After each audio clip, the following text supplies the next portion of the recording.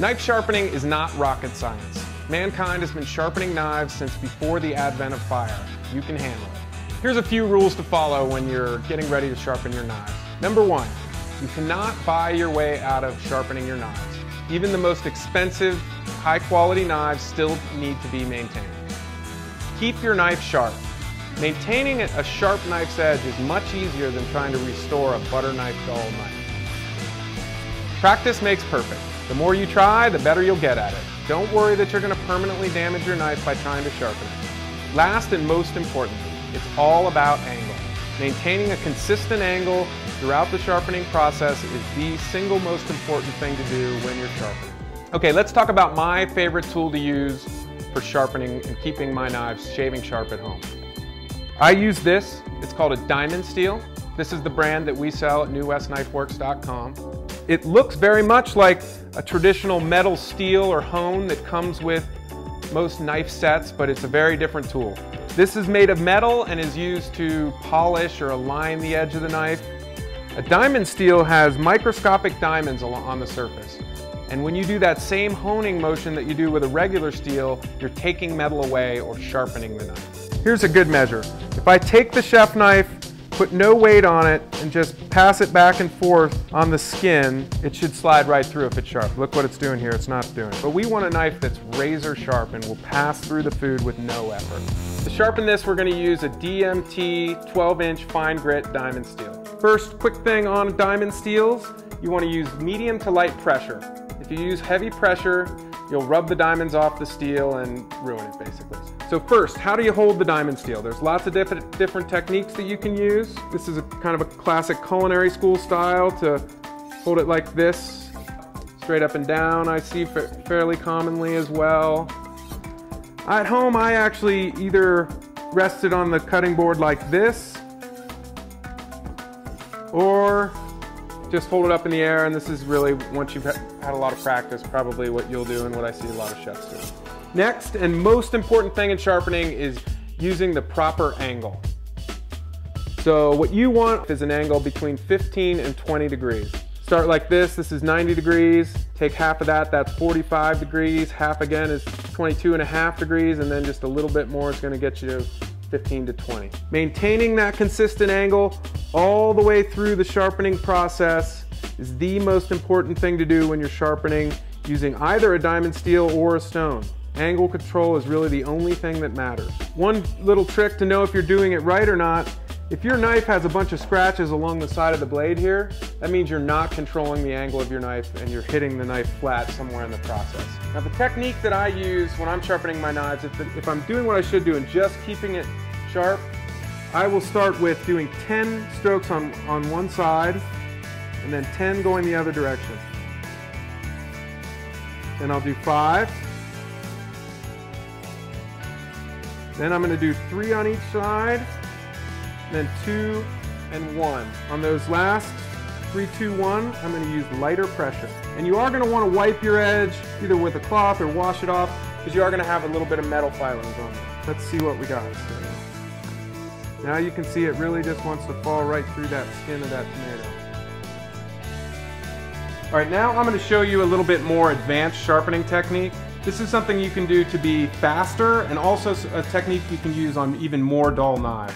I'm still going to try to do even amount of sharpening on both sides, but instead of just going down the side, I'm just going to scrape this back and forth. Most importantly, concentrating on controlling the angle. So while I'm doing this, I'm counting. Then I'm going to turn it over and do the same thing on the other side. And I'll do 10. And maybe 5. I am moving a lot of metal here, so this is for a really dull knife. And that should, oh yeah, see that? I mean, that really is sharp there. All right, let's talk about how to sharpen your serrated knives. The most important thing on all serrated knives is you can see that it's ground on one side and then not ground on the other.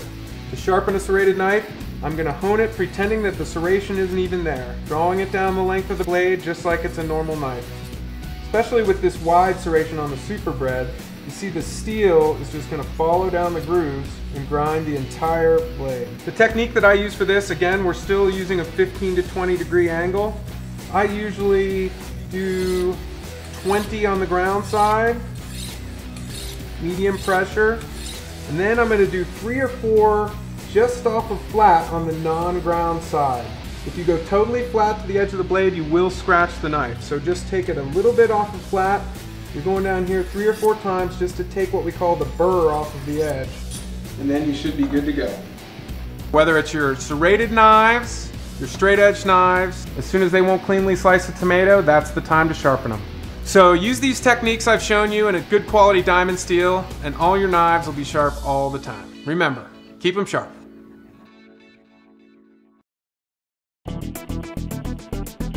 Howdy, I'm Corey Milligan, owner of New West Knife Works here in Jackson Hole, Wyoming. New West Knife Works was founded over 15 years ago when I was working in a kitchen much like this. I've always loved to cook and enjoyed using a fine knife, and over 15 years we've really evolved to making some of the finest knives in the world. In your arsenal of knives, you need to have your primary knife, your bread knife or serrated knife, and then the last one that we're going to talk about is a paring knife. The first and most important knife to select is going to be your main knife that you use 90% of the time.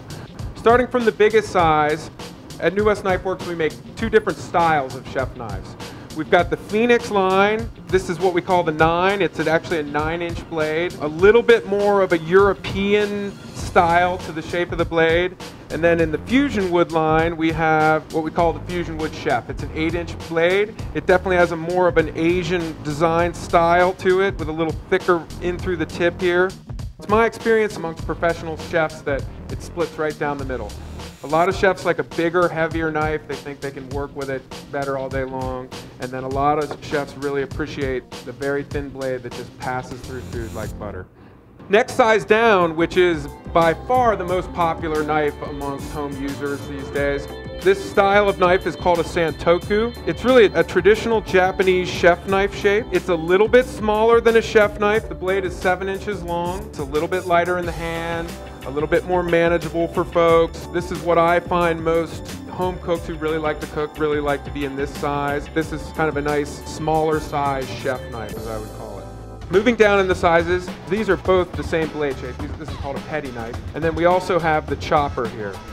I think of these as a little bit more of an European style blade design, and this is more of an Asian style. If you aren't necessarily comfortable with a bigger knife, these size knives are still big enough to do everything you want to do on the cutting board, cut meats, vegetables, fruits, all that good stuff. The chopper definitely has a thicker, heavier blade, heavier feel to it. The petty knife is a very thin blade that I like the way it just goes through food really well. With the point, you can make turning cuts. Down here on the end, we have what we call the mini chopper. Now this little knife is pretty small for your all-around do-all cutting board knife.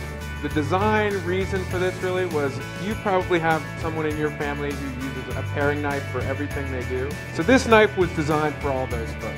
With the wide blade as opposed to a narrow blade on a paring knife, it still leaves room for your hands on the cutting board, and you can still do all that kind of chopping, cutting stuff that you do with a bigger chef knife. If you're comfortable with something bigger, I think realistically maybe something bigger is going to do more for you, but if you're afraid of big knives, this is still will take care of business. These are the New West Knife Works chef knives, do-all cutting board knives.